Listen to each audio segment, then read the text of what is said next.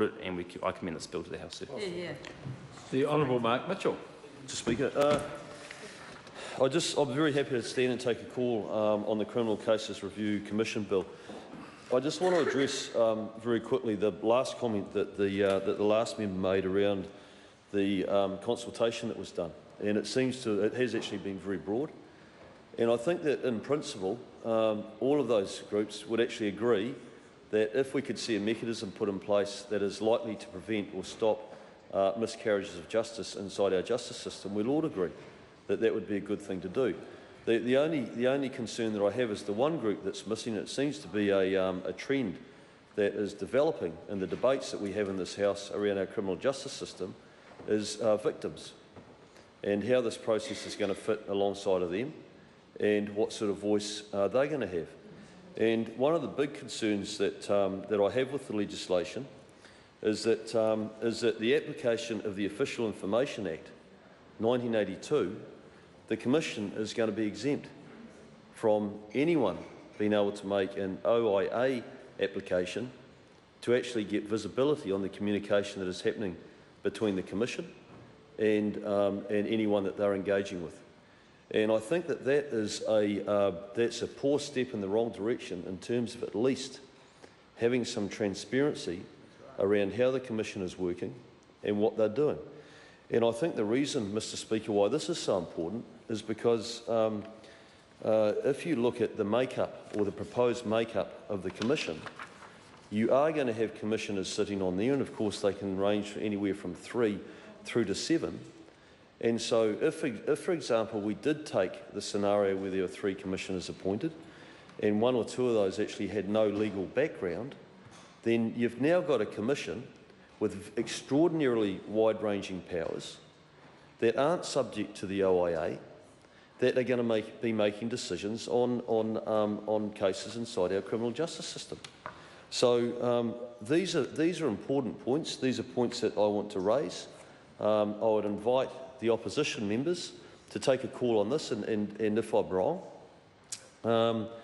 can you point out to me where I'm going wrong and actually give us some confidence that we're not going to create a situation whereby you've got a commission with extraordinary powers that are actually making decisions on our judicial system with people that necessarily don't have a legal background or the proper training or background to be able to do that, and at the same time we're not the people of New Zealand are not going to be able to get visibility on actually what's happening because they're exempt from the Official Information Act. I think these are important questions that need to be answered, because the fact of the matter is, and I'll come back again to that the comments that were made by the New Zealand First member that spoke before I did, is that if you're going to set up a commission like this and they're going to investigate possible miscarriages of justice, which is very important, you can almost guarantee that behind every crime there are victims and there are stakeholders and people that have an interest in it,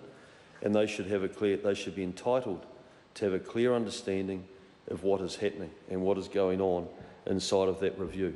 The other thing that I am very worried about, and the Honourable Dr Nick Smith raised it, is the thresholds involved.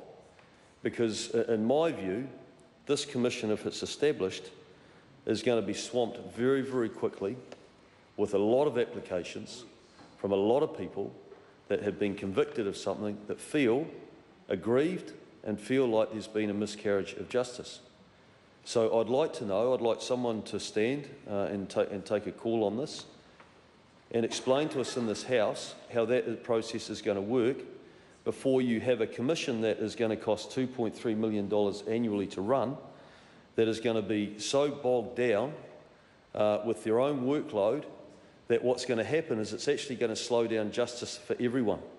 It's going to create blockages in the system because you're going to have part of it that isn't going to be able to actually process and deal with cases that are brought to it to be reviewed. So I think that this is actually a really important, critical part of the bill, is explain to us what the criteria is going to be. Is it going to be people that have faced charges, minor charges, under the Summary Offences Act? Is it going to be only for people that have been charged with serious offences with prison terms of 2 years or more under the Crimes Act? because this is going to be critically important to how this Commission is going to function. So, Mr Speaker, these really are the two main issues that I wanted to raise in the House today.